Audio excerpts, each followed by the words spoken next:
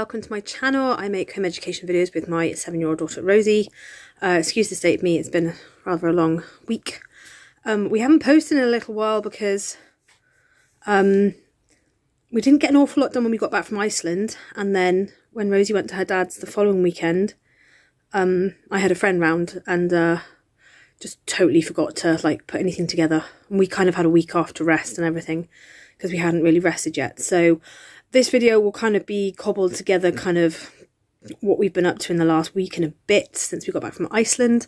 And yeah, we've done bits and pieces of home ed stuff and been on a couple of trips. Yeah. Okay, me and Rosie are trying this apple sinewy Icelandic chocolate bar. I think it tastes chocolate orangey. What does Rosie think? Cinnamony. I think it's cinnamony. Chocolate orange. Nice. Right. Yum yum yum. I like double fruits. I like this one. This one's nice. I was worried it's going to be something to do with apples, but it's really not.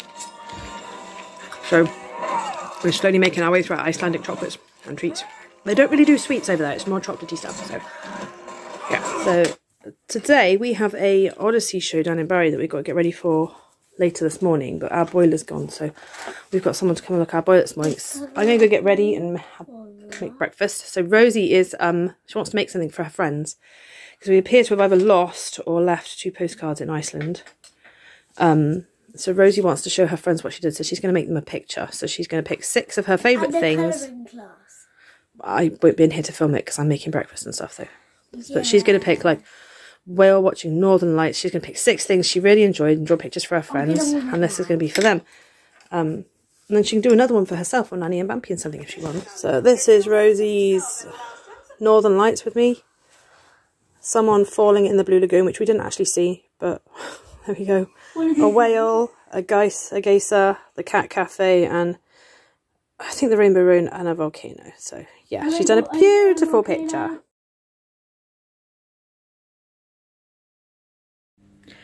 So Tuesday this week we ended up going to the lake. We looked for more signs of spring. Rosie played, did lots of PE in the park.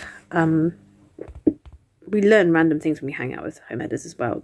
There was a lady there who was excited about the word babble, or dabble, the origins of it and what ducks do when they're doing it. So yeah. We find we learn most when we just talk to other people, because we learn about their interests and we find out really interesting things that they know about. That's how Rosie's learned about cameras from people taking photographs in town, bank cashiers that are just want to help her learn about different things. And yeah, as much as the world sucks sometimes and you can experience some really crappy people, there are some really, really good people out there. And really friendly. That was the one thing I would say about Iceland. They are very friendly over there. They were just... We live in a big city with a big population because we live in Cardiff. I would move somewhere smaller like that. It was nice that it was quiet, it wasn't crowded. Everything seemed so relaxed. Everyone was friendly and relaxed. And I know when you're on holiday, you're relaxed. You're there to relax. And if you lived there, you would have things to get on with and a schedule to keep. But there was just a general feeling there of chilledness. And they do have a saying in Icelandic that's that everything will be okay. Everything will work out okay. Something I can't remember what it is, but it's something. If I can find the picture again, I'll put it in, because I'm considering it getting tattooed on me as my Iceland souvenir. So yeah, it'd be nice to live somewhere slower paced than our big city, but then we could just move out of the city and into a quieter place in Wales, and Wales is beautiful, but we do want to see more of the world. So yeah, I don't know what we'll get up with the rest of the week, because our guest has an irregular sleep pattern, so I don't know if we'll end up doing something on our own or generally waiting around for them to wake up and not get an awful lot done. So we might do some sit-down work while we're waiting. We'll definitely play some music. But if we do end up somewhere, we'll post some pictures, because I know they really want to go to Castle Cock if they can get up in time. So yeah.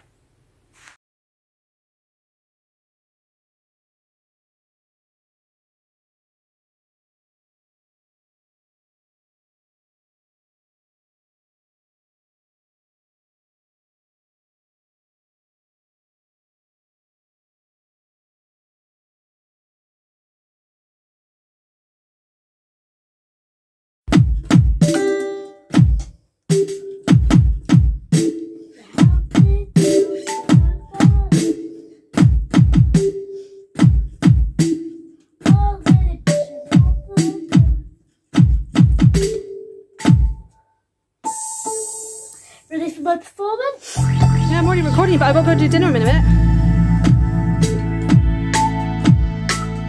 8. You've got to hit it again though. Be the same chord. 5, 6, 7, 8. Hit 2, 5, 6, 7, 8. Hit the wrong part. 2, 3, 4, 5, 6, 7, 8. 2, 3, 4, 5, 6, 7. 1, 2, 3. Well done.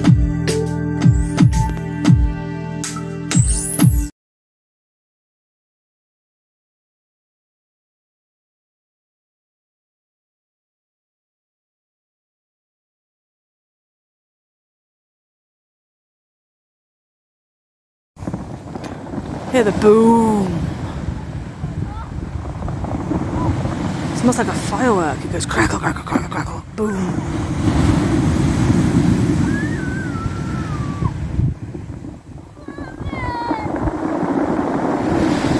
You hear the crackle, crackle, crackle, boom.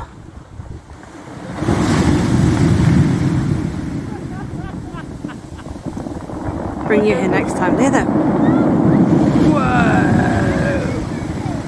Crackle, crackle, boom. Mommy. Hang on. Listen, hang on, baby. Big wave. Hear it. It's like a firework. So cool. I'm trying to leave the music out of the earlier part of the video because I'm kind of like, I keep getting copyrighted for some reason. I don't know why, because these are free songs, part of the app, so I'm not entirely sure why. I own none of the rights to any of the music that's playing at all. So yeah, it's been an interesting couple of weeks. I had a really amazing weekend with my friend. Marrying our drum, if you don't get what that means, basically electronic drum kits come with brains that have all the kits in, so you can play different sounds. And I'd played his, and I'd always wanted one called Melodious, which is on a TD30, and I've got a TD17, and I don't have any music kits. And he just brought his down saying, well, if there's a way to do it, we'll find a way. So he brought it down thinking we could just plug his into my kit, and then we realised the back of mine's different, and we don't have the same connectors. So I've got a tech friend who was going to come and help us on Saturday night. We went out for breakfast, and he just went, should we just look for MIDI lead just in case? We'll go get a MIDI lead. So we walked down to lots of different shops, and they were like, I don't know what a MIDI lead is. We went into cash generators, and the lady in there said, I know what it is. We don't have one, but there's a music shop around the corner. They probably will. I am so glad that we went and found that MIDI lead, because Saturday we were just having a jam. I was playing the Rav drum that my friend had brought and has left. And I was really in it. I was really enjoying playing it. And all of a sudden, he was trying to get my attention, and he was like, it's here. We've done it. Our babies are talking. And he was just so excited. I'll never forget the look on his face. She's here. And he started hitting it. I said, what? Just parts of it? And he was like, because I was always told by both of them, you're never going to get the whole thing on your kit because it's not, I don't have enough triggers. So I was like, okay, I'm going to have to make do with like a mismatch of Melodious on my kit. It's not quite going to sound the same, but he was just like, it's here, the whole thing, come and play it. And I was just like, I can't, I've got to play the Rav, I can't go on it. I was just in this handpan drum, and I was just like, oh. So it was the next day that I finally managed to play it. But yeah, I've got the whole thing. This video is going to get a bit long.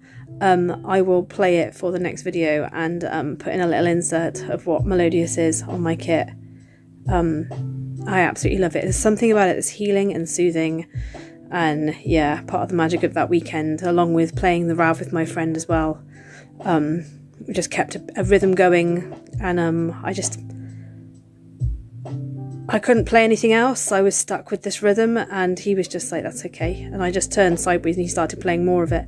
He was just like, I haven't been able to play this with someone else before. So it's just an amazing moment for musicians when you suddenly realise you're jamming, you're playing the same instrument, and you're kind of naturally moving around each other so that you don't get in each other's way or hit each other's hands with different, it's so cool. So yeah, amazing weekend.